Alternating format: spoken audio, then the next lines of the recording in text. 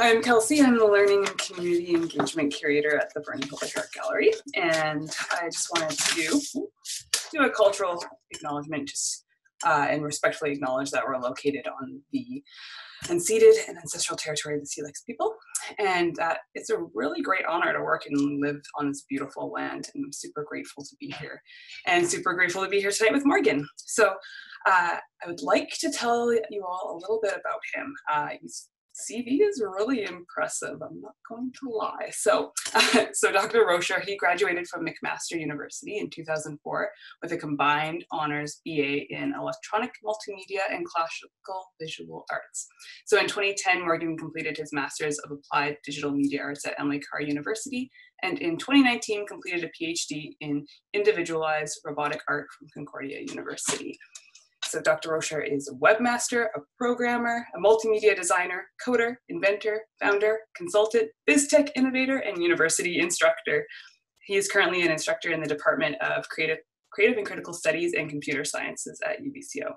And so one last housekeeping thing to mention is we will be recording this talk. So at the very end, we'll have a Q&A period. So if you are not comfortable having your camera or microphone on at that time, just leave a question in the chat and I can relay it to Morgan. And that's also being said, if you have a dying question that you would like me to relay to him during his talk, feel free to enter it in the chat. I'll be monitoring it as we go. So without further ado, I would like to give a warm virtual welcome to Morgan. Take it away. Well, thank you very, very kindly, Kelsey, and thanks for the invitation as well to the talk.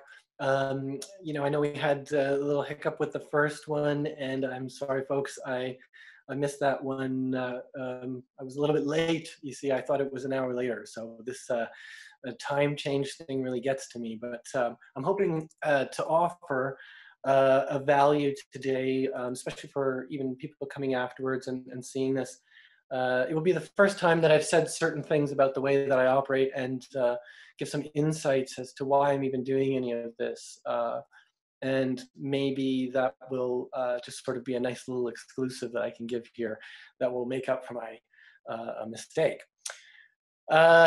First, I want to say that I have not given an artist talk in about 5 years. And that is because I've been working on this project that I'm going to tell you about today. And it was very, very extensive and it's very complex. So it's going to be a dense talk, but at the same time, I'm going to try and keep it lighthearted so we can understand these things, you know, that I'm trying to chase after. So I'm just going to share my screen and go from there and just give a little bit of information for you here. Here we go. Can everybody see that? Hopefully, yes. Good to go. Good to go. Excellent, excellent. All right. So what I'm going to talk about today has mainly to do with my thesis research, expressing tacit material sensations from robosculpting process by communicating shared haptic experience. Now that's a really ridiculous thing to say. It's very academic and it's very large. So I'm gonna just talk about it from a very simplistic perspective, although I'm gonna cover all the key ideas. I'll welcome people to check out the PDF from the Concordia Library, where it is now available for reference from the PhD process. So you can dive into all these little details that I'm going to talk about today on your own, and I don't have to make this an academic talk. Because see, the thing is, I'm a student first, and then I became a teacher, and the whole time I'm studying and doing art, and I'm a technologist. So all those things combined mean that I need to communicate. And I've kind of discovered that it happens through shared sensations, these expressions that we give. Not scientific expression, because it's a word used in science also, like when you mix two chemicals together and they express something, but similar in the sense that when you put a bunch of things together, an artwork, a viewer, and an experience, an expression occurs. So to try to get to the bottom of that today a little bit. But let me just start with what I'm talking about is essentially touch, but touch as a vehicle for communicating things which we cannot communicate otherwise. Can't say it, can't write it down, can't do the other ways, can't use the other vehicles of communication to start with. So here's the big reveal. I'm an orphan. And when I was a child, I spent a lot of time in the backyard. I was kind of, this is before I became an orphan. And it was because my mother was a single mother of 4. And she was a very busy person, and she was getting her nursing degree as well as. So I was left in the, care of my teenage siblings who, might not have been the most responsible at times, and, but they were great to me, and there was lots of love. But I was in the backyard, and the way that I was kept busy was they would give me a box of nails and a hammer.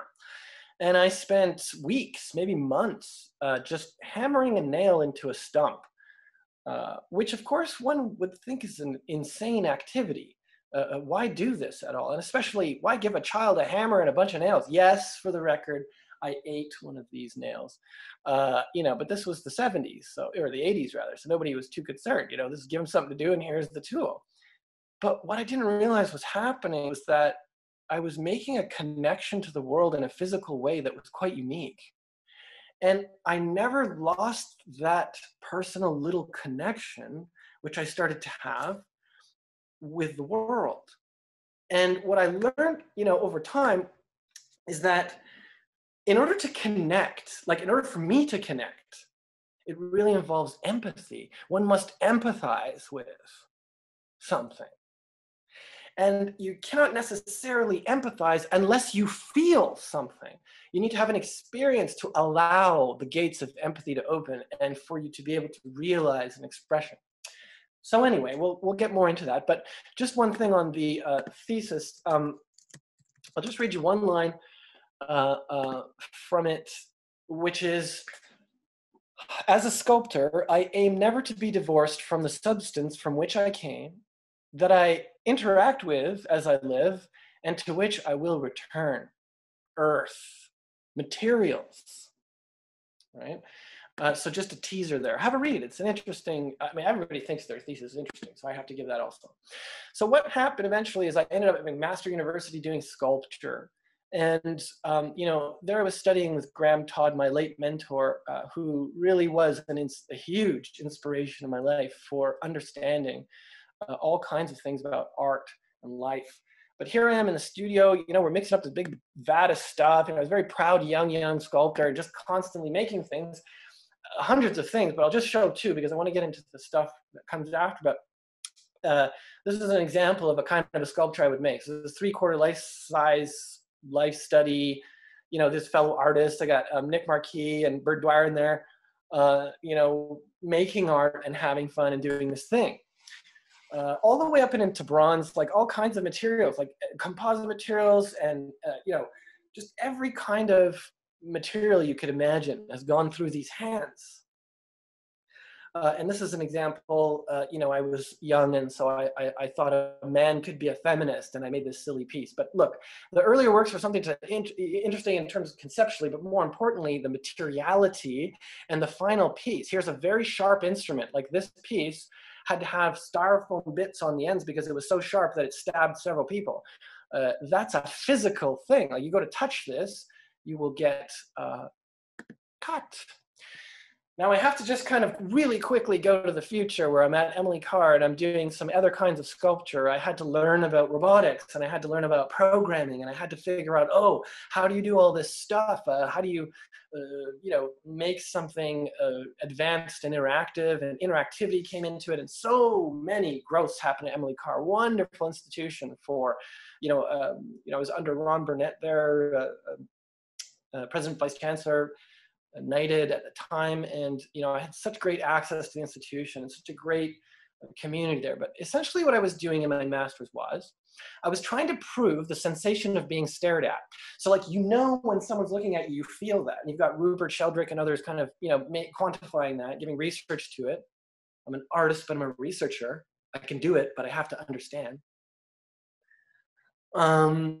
where the sense of being stared at was proven. You know, military personnel, spies, all kinds of accounts where he could actually get enough statistical information out there to give meaning to an otherwise subjective idea, the sense of being stared at. It's become an official sense.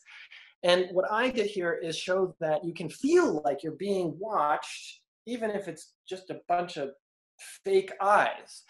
And what happens here is you go through the gallery space, and this wall of eyes tracks your movement, watches you. So it's this kind of creepy group of people casted from real faces, you know, so, and also studied and researched down to the point where I needed to understand just how much anthropomorphosis of the face is needed for us to feel eerie. And actually it just requires the cheeks, the eyes, and the forehead. And even in just a frozen expression, as long as the eyes are moving. So all of that was researched and done. To understand, how can I explain something unseen? Because the things that are seen are interesting, but the things that are more interesting for me are the things that are unseen, because they're huge players in our life. It's the things we've not yet understood. It's the oomph inside I can't give to you instantly. Oh, sorry, is that a question? Sorry. So from working in the internal and using electronics, and I got to the point where I was like, well, if we can have the sense of being stared at, what other kind of invisible things are going on?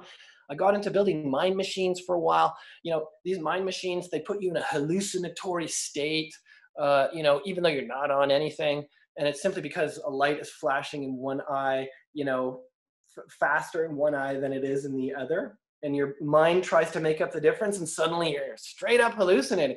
So I built it in such a way as you could still be seeing your environment, you know, put the lights on the periphery, and so you could hallucinate while going around. And, you know, of course, there's tons of research now on stroboscopic light and, you know, binaural beats and all those kind of things. But this was a little bit the early research into how to make it an artwork, because I could do all kinds of illusions without there being any image. So I literally could pull in the invisible into the visual space. You know, our minds are so amazing. But it's a bit hokey too, because it's a chemical thing. So I'm now thinking to myself, well, I want to get closer to the body, right? Because that's where it happens. It's all chemicals, it's all in here. So, you know, it's somewhere near. So I ended up at Concordia University, building robots for Bill Vaughan. Wow. I mean, I'm so thankful for all of it.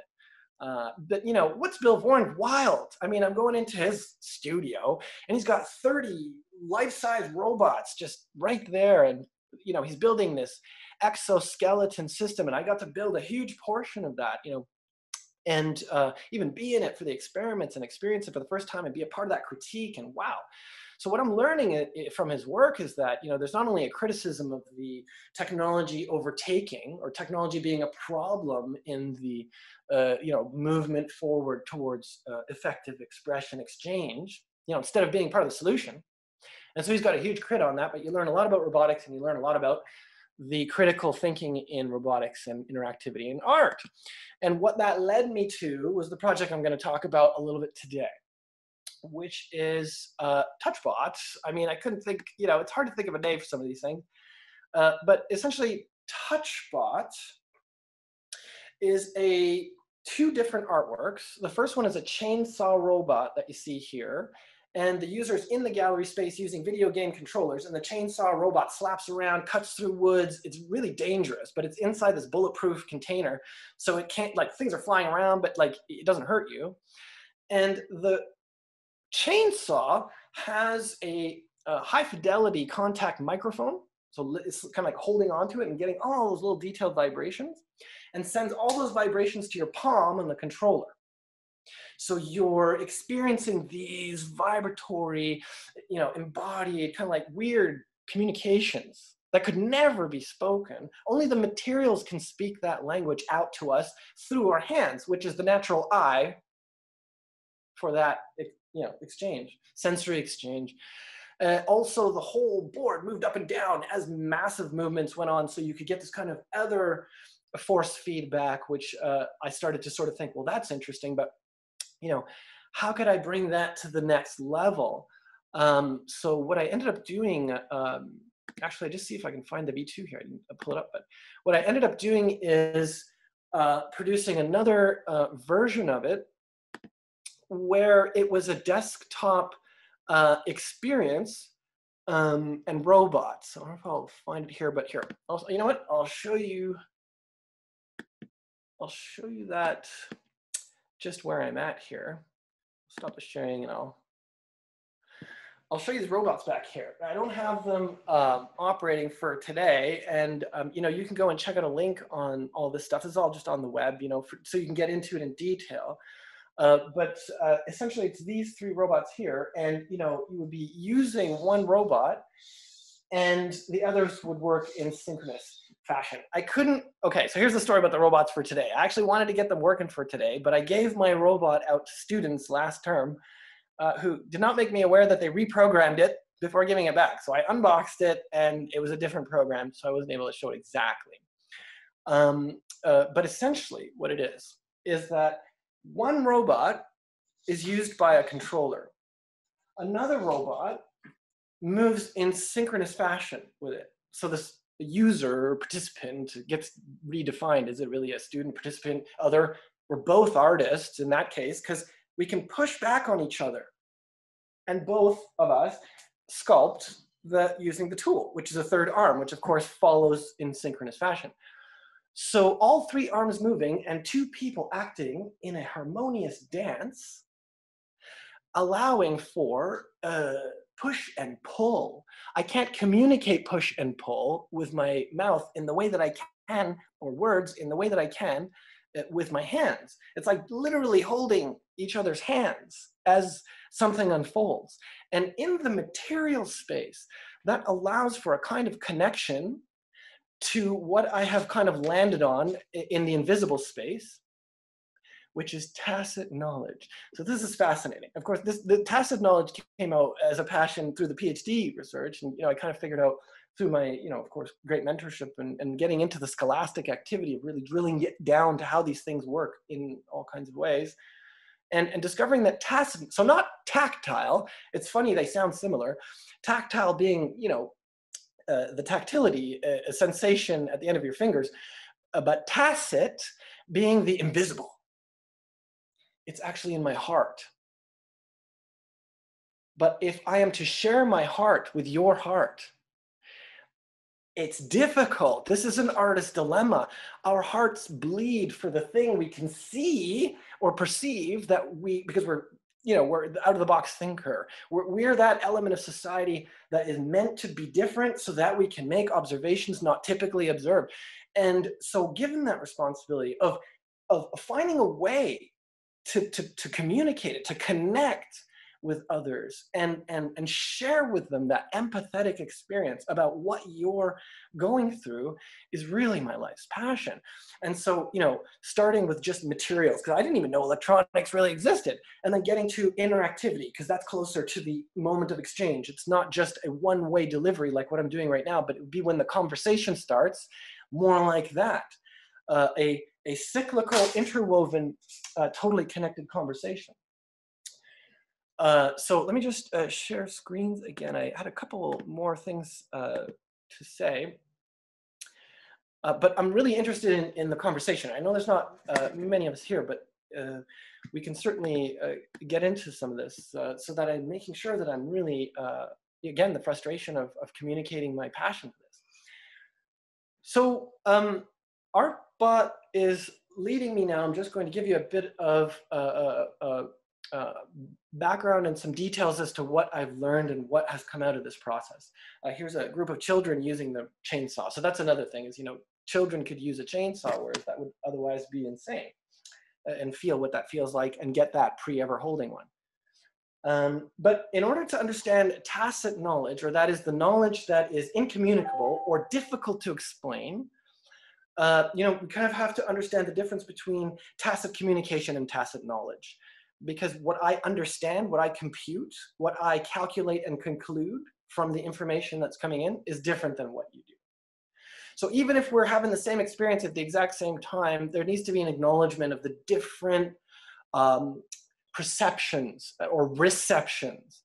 And that will depend on experience. If I've never touched a piece of wood before and we're sculpting wood together, and the other person involved has been sculpting in wood for their entire life, then it's going to be a different sensorial experience because we have, we develop neural pathways as we act. And memory can be contained in the body. It doesn't, like neurologically, it doesn't need to be contained in the,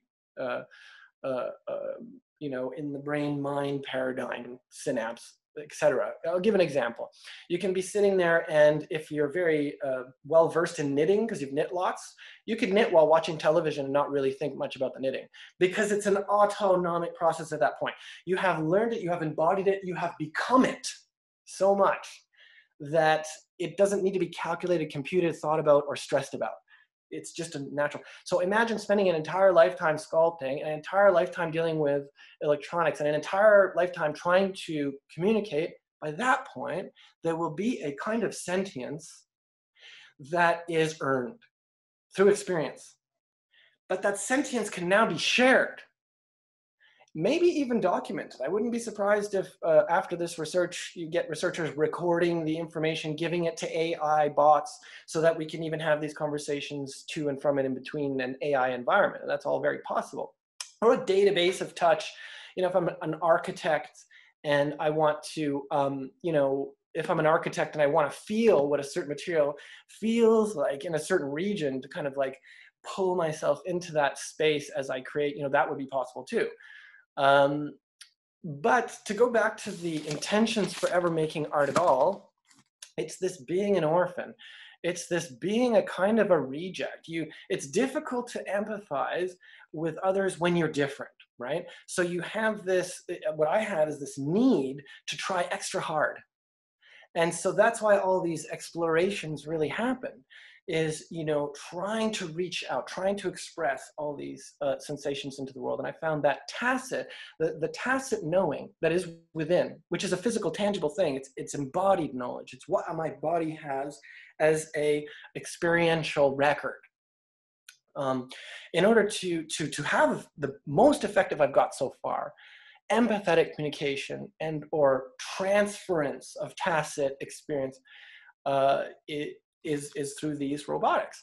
But for the last decade, and this is another reveal going on just out of apologies for being late last time, so hopefully people catch this recording, but it has occurred to me that human sentience is not necessarily my focus anymore, because for the last 10 years, I've actually been studying greenhouse automation. And what I've come to understand now is that to understand how to interact with the natural world, we must understand its sentience. It's just like if I'm going to engage in a responsible way with another person, it does me well to know a little bit about them so that I can approach their perception and it can be accessible. Otherwise, we're dealing with all kinds of roadblocks that come up for whatever reason in each individual. So when we're talking about really connecting, all things are connected. And if I'm talking about a physical connection, well, that's even worse. So my feeling now, after all these years of looking at plants, is that there is a code within plants that is a certain sentience that if we understood, it would be just as empathetic an exchange as a tacit exchange through robots for making sculpture. I'll just briefly on that, because it's just started to come out. The research itself is old at this point, because all this kind of technology has been around for a while, but not like this. So just one example was this automated greenhouse. This was several years back now, and I haven't publicly documented all of this work, but essentially this was a winter greenhouse built on a balcony which survived the winter in rural Quebec. I don't know if any of you have ever been to rural Quebec in the winter, but this is an accomplishment. So this is where I'm coming from to learn what. And I took this photo this summer, which summarizes it for me, and really sort of tells the truth about where I'm going. So this image is being communicated to everyone via light, and it is a image of light, but there are meanings in here which take time to dissect and understand.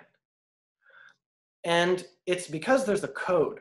Why it's beautiful is because we instantly, autonomically, and almost naturally recognize the code.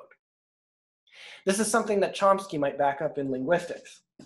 You know, there's a natural set of phonemes or whatever it is that we're born with, and we construct that into language, but we're actually born with a set of constructions. So we recognize the natural. Why? Because it's about survival, of course. You know, what is safe, what is not. But beyond that, like I like to say to, you know, sometimes I get into conversations with, you know, family about health and stuff, and you know, we talk about, oh, well, you know, this or that person is not in the hospital or not sick, so everything's fine. But I don't like that. It's not fine just because you're not in the hospital. How healthy could you be? What is your maximum health? Like, and then make a gauge, not like when you're about to die and that's when you're good or not good. I mean, wow, what a lowest common denominator we've chosen. So what's being communicated visually in front of us is absolutely phenomenal. And it's very rarely thought about. I just want to see if I can Google quickly. I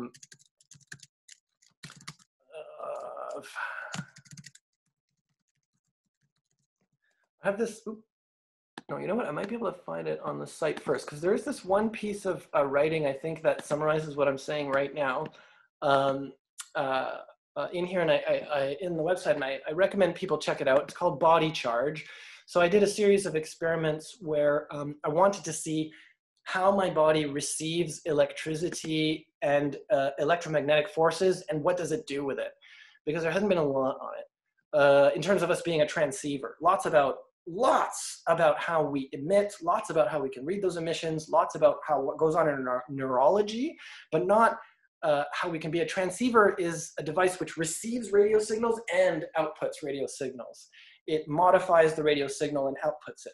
So I proved that in this study, looking at, you know, the body's electrical charge. But I want to go to you know, even mathematically, but I just want to go to this one part of the proof.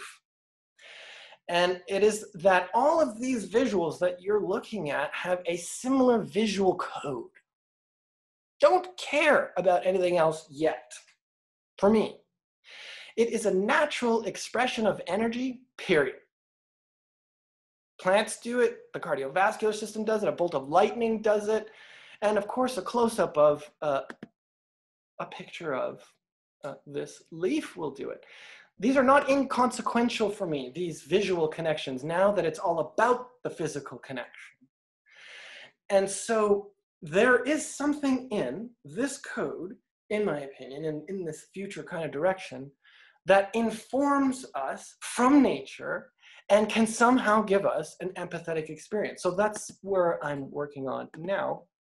And sorry, I know it's dense coming up to this point, but I just wanted to explain how passionate I am about the difficulty of expressing a creative expression, like something I truly feel or something I truly observe and want to share, how difficult that can be. I mean, I teach this more than a decade now, and all I've got for my students are these formulaic ways of knowing yourself and knowing the world, and then trying to put together the pieces in terms of the observation to result. And because it's a very, you know, I want to say, education has become an economically driven thing very heavily, then that tends to be what the content goes towards. So it's not necessarily about the pure form of expression itself, even if we're dealing with an art career where students are encouraged to become professional artists, right? So it's hard for people to just say, oh, fuck it, I'm gonna do this, and I feel this, and I'm looking at this, and I'm excited about this, because there's the reason for doing that, or let's say the energy allowed for it, the space allowed for it is kind of limited.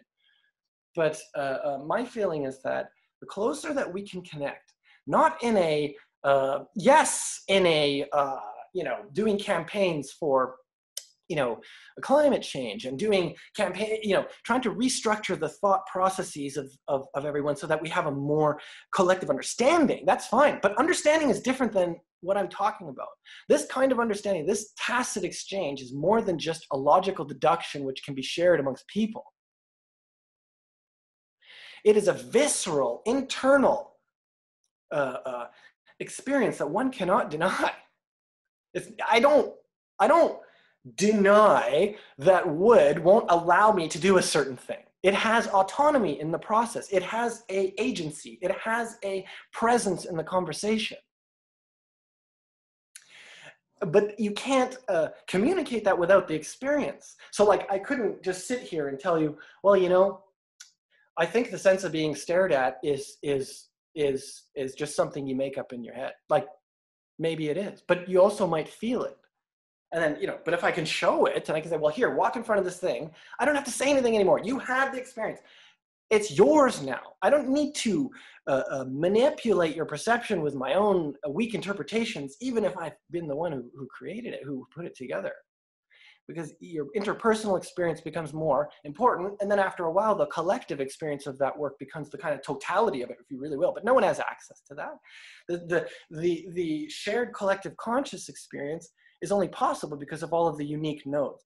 So it's great that, you know, we have all of these individual perceptions and so on, because it allows for more connectivity. If it was all the same, the connection wouldn't occur. It's like in electronics, okay? In electronics, if you have a charged body over here, like let's say whatever it is, and there's a less charged body over here, and you put a wire in between them, like a battery, if this is a battery, then current's gonna start to flow. But if it's the exact same charge, no current's gonna flow, it's gonna be balanced. There will be no difference to exchange. The fact that we are different is the thing we need to celebrate the most, because it allows us to exchange at all. Anyway, currently we're looking at nature in many different, let us to say, the wilderness around us, the wild world around our architectural constructions. Understanding that can be through these logical deductions and shared campaigns and so on, and that will bring some form of empathy. But according to the tacit knowing, everyone has to build up their own actual whole energy around that, and construction and knowing. So if I really want you to feel my pain about the forest going down and my experience being there and having that, perhaps if we extend this kind of physical interaction and body technology experience to plants and us, we might be able to have a more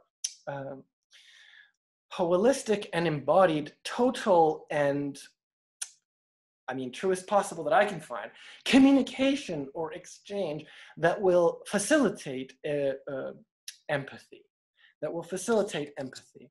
So that's what I have to say about the journey. I'm more interested about what you all have to say, to be honest.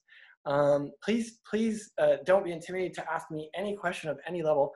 I'm excited about the conversation from any perspective.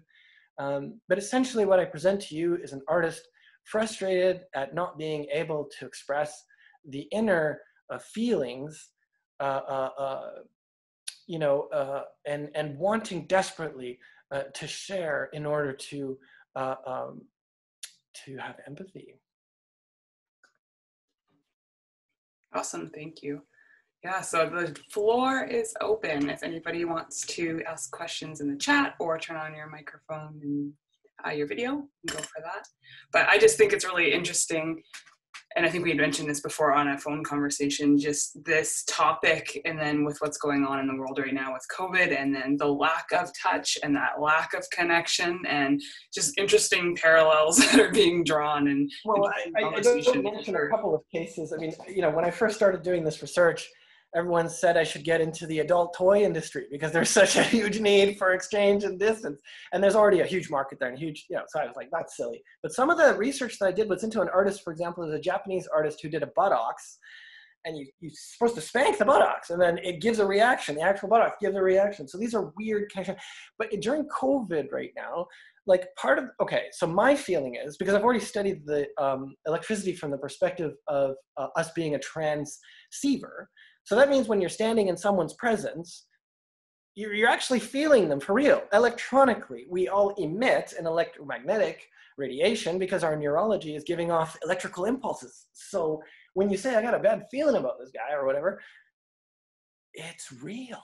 There's not necessarily a fakeness to that in the energy. But when you're so far away, I mean, I guess you're in Vernon, we're here in Kelowna, I can maybe imagine where you're at and direct an energy in that direction and try to make the same connection. But you know, perhaps not as powerfully when we're all in person. That's one thing that's absolutely not discussed at all when it comes to, you know, the dialogue with professors these days about the technology and is it failing or succeeding, or how the metrics are simply economic. It's not about, you know, tacit exchange at all, which is exactly what happens in a classroom. The you know what I mean, the you can feel what I'm saying. All those things actually do get exchanged in a live environment, not only through, of course, micro expressions and body language and, you know, intonation and all of those things, which are hard over a 8-bit or 24-bit audio or whatever we're getting here, signal, but the body, our bodies exchange energy. It's wild.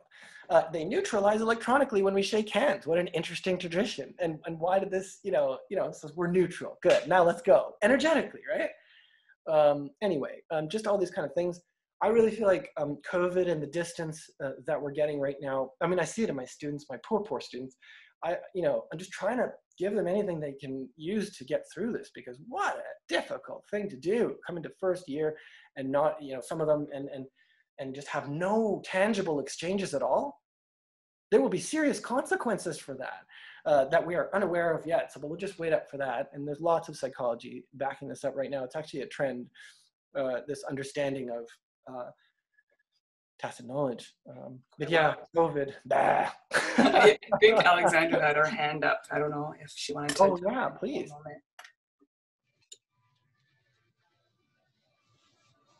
Was that Chloe? Hey, oh, Morgan. Hey. So just wanted to, maybe you covered this a little bit, but some of the experimentation that Nikola Tesla transfer, like we feel what each other feel, there's this kind of synchronicity between electrical signals, which is what the brain is operating on. Right. How do you think that's going to eventually kind of like fold into the robotics work that you're doing? Well, it's funny because I'm actually probably going to divorce robots pretty soon. But Tesla's a good one. Thank you. Because absolutely. So, Nikola Tesla, he comes along and do a bit of reading on him, I think, for everyone, because Tesla was actually one of these physical bodies that was like the Siberian Electric Man. I don't know if you've ever researched this, but check out the Siberian Electric Man. Very weird. He can actually hold on to like 120 or 240 volt current and go through his body. So here are examples of human beings that can pass that much current through their body. Well, what would they understand? And what would they feel? So here you have Tesla come along, and he's actually passionate about this, knows a little bit of math, kind of tried to be amongst the bourgeois with his fake fancy language, but so genius. Why? Because he shared with us the feelings he had in his physical body, which was capable of doing things beyond the normal body. And only because it's this anomaly, apparently, genetically amongst human beings. There are some that can and some can't. So like electric people can tell us about electricity, kind of like empathetic people can tell us about others and make you feel better as a therapist or whatever our skills are. Anyway, Tesla comes along and does similar, all of what I do, any of my electronics research certainly comes from Tesla, Marconi, Maxwell, Edison even, and even at the time, you go look at the picture in Niagara Falls with all of these people together when they were doing this research, Einstein was there as well. So, these individuals got together and tried to understand. And what they came to understand was about all of these electrical phenomena, but they did not have computers. They did not have robots. They did not have Zoom. They did not have the tools that we have now to expand the conversation. And I hold, as an electronics researcher, that there's not been any significant research in the advancement, actual full-blown advancement of electronics pretty much since the computer, since the, transistor. But the potential is huge. Because in quantum physics now, and in other domains, we're learning that it's possible to manifest matter, like physical matter. So let me tell you why I'm really interested in plants. And this is just very fascinating. Is that photosynthesis is one of the least understood phenomena energetically out there. It involves this radiological exchange, light and energy, but it's not just the nutrients and the water and all of this, which gives physical mass, size. There's a portion of the mass which comes from photosynthesis, and nobody really knows the exact reason why. It means that matter, you know, can be manifest. And that's exactly the exchange. So to understand that closely, energetically, will be to understand not only sentience from a collective conscious human perspective, as though we're some sort of alien force landed on this earth. We come from the materials of this earth and we go right back to it.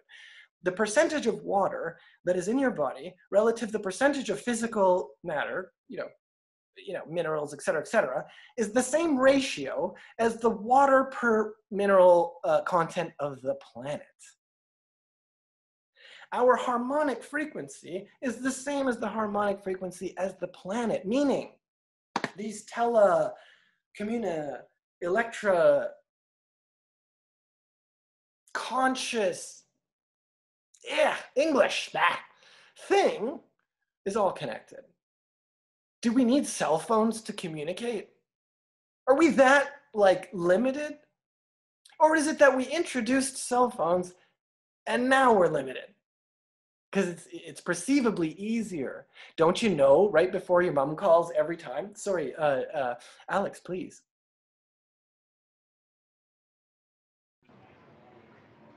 Hi, Morgan. Just to back up a couple of sentences, I like this idea that going towards with the idea of synchronicity, and there was some recent experiments in an artwork that shows that there's there's a formation of water molecules and ice crystals that respond to how we're thinking. Yes, water has a structure, a physical structure. It's been studied, check it out. And it responds to energetic exchange. In other words, water, so we talk about polluting the lake, right? Well, what is that? It's introducing a whole bunch of chemicals that kill the local wildlife. Why? Because it adjusts the code inappropriately. If we knew the code and we amplified the code, well, there's no problem with that. You're just doing what it would naturally have done anyway and facilitating. Good vicegerency, right? But if instead we are altering the code, now suddenly the entire, even if you just think about it in terms of chemical and don't even believe in the water having a physical atomic structure, but check it out, there is serious research on that. Even chemically, boom, you have a different formula. And suddenly it's very difficult to reverse that. Because now you're not dealing with a kind of it's like somebody hacked, like all these agricultural practices have hacked the earth, like figured it out, but ruined it at the same time because not looking at the whole code. It's just like, instead of appropriately programming and really looking into it. But yeah, the unity of it all is a really important part of it, because one cannot necessarily empathize with other until one can empathize with themselves and with the earth. So that's going to be the journey from this point on, is really how do I keep going with this need to express art, to express the inner sensations, and how do I then give that whole program over to nature so that she can communicate that to us, and we can have these visceral experiences, and we can have these changes of mind. So that really is my objective for it. I know I kind of spoke really quickly, and I was hoping for a larger audience to be able to respond to questions for. So if anybody has any more.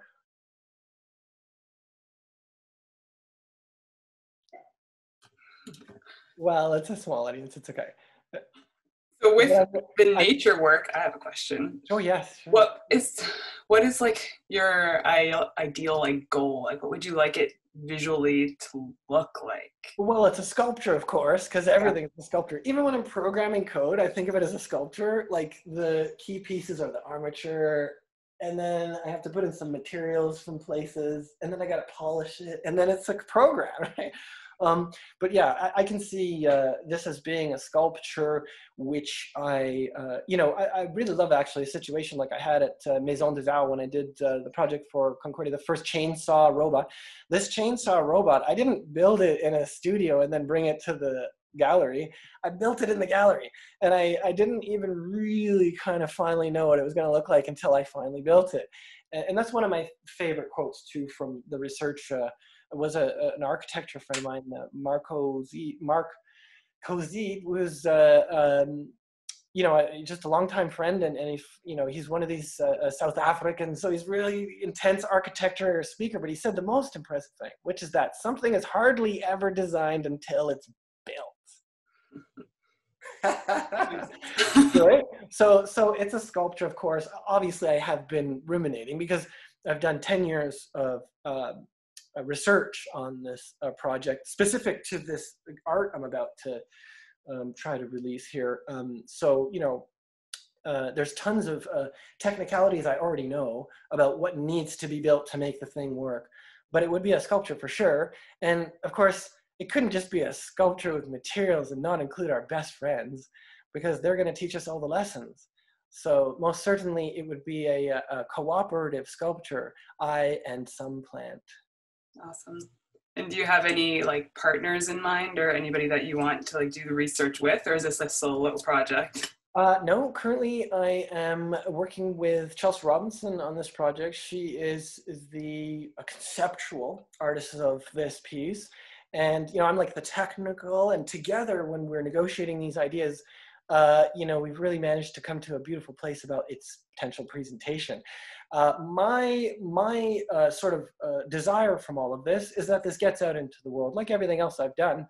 So really, once this has been launched, it's going to be decades of research to figure out exactly what went on with it, because it's going to be quite phenomenal. But the idea is something like this. A child grown up without a mother is sad because it missed the touch, that. I feel, being one of those, that our earth is feeling the same. Like we're not touching it right. Yeah. So my goal is to produce a formula for doing that, and then retire, because who wants to deal with that problem? But I think, some of the observations that could be potentially made off of this sculpture are the rate at which something grows, the nutritional value of which something produces. These are the kind of metrics people are going to get excited about because they want to make money. But what I want to do is save the fucking planet and feed people. So, that's where I'm going with this whole thing. And so really, I'm only intending on a show. Maybe the show will travel, and therefore people can get a close look at it and actually experience it, and then have what I'm talking about. But the implications of this research are well beyond my expertise and well beyond my pay grade. So, once these kind of things get out, once this thing gets out, I'm pretty much just going to leave it up to the research community to take it from there. People that are better than I was able to make this part of the observation. And I'm 100% confident in it now that I've done 10 years of it. But the rest of it is not for me. I'll just do the next thing. Awesome. Yeah. Super fascinating. Looking forward to seeing what comes of this. Awesome. And thank you so much. And I thank everyone else as well. And I kindly ask your forgiveness for lateness last time. I'm always sharing with people that during this hard time in COVID, if you can, call your mother. And, be good to yourself, get rest, try to get nutrients in that body and love that body, walk that horse, and that's about it. Thanks very kindly for you hearing me. It's a wonderful opportunity. Yes, thank you. Thank you. Bye, y'all. Well, thanks everybody. If you want to play this back or share it, we will have it uploaded onto our YouTube page probably within a couple days here. So, thank you all. Thank you all. Again, Morgan. Have a good night. Bye.